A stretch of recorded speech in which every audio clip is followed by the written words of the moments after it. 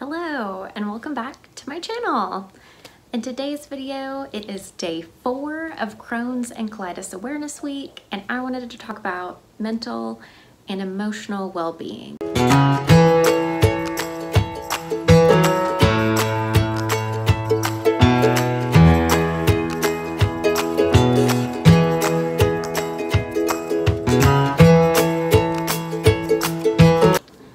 Living with a chronic and often painful illness can take a toll on your mental health and your emotional well-being.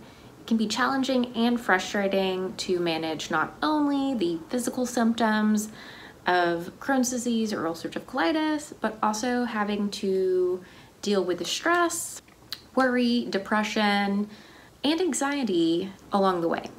Rates of depression are higher among patients with Crohn's disease and ulcerative colitis as compared to other diseases and the general population. Anxiety is also common in IBD patients as well. So we know that stress is a big trigger in flare-up symptoms for IBD patients. Stress is your body's hormonal response to any situation that demands you take action. The release of these hormones is known as your fight or flight response.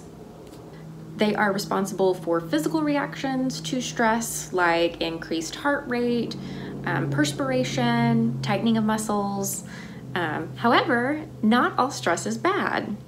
Small doses of good stress can motivate you to be productive, or avoid danger, or even feel excited. However, prolonged exposures to stressors that induce bad stress can be harmful to your physical and mental health. Managing your mental health and emotional well-being is just as important as treating the physical symptoms of Crohn's disease and ulcerative colitis. It's very important to address the emotional impact of your disease with your doctor. The Crohn's and Colitis Foundation has some great tips and resources on their website. I will link their website down below.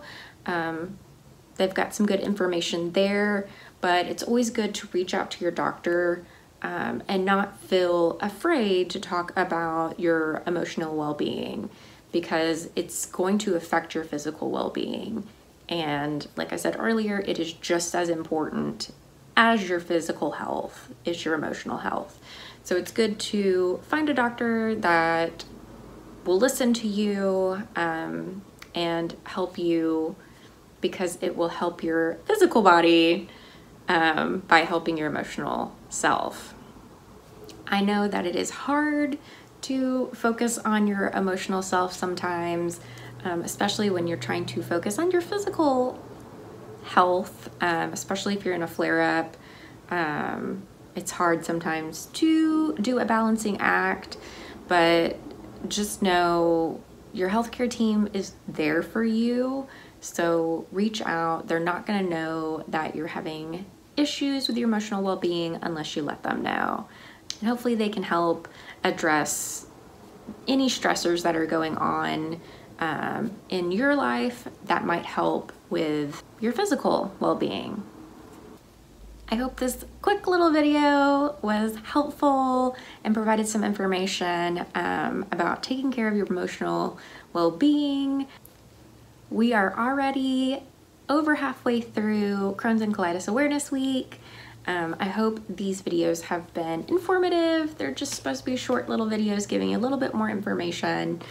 If you found this video interesting, don't forget to give it a thumbs up. And don't forget to subscribe if you haven't already. I make videos about IBD, my experience, as well as my new journey with my J pouch. If you also want to follow me on social media, I have an Instagram. My handle is also Linzarella, and you can find me there. And I will see y'all tomorrow for day 5 of Crohn's and Colitis Awareness Week. Bye.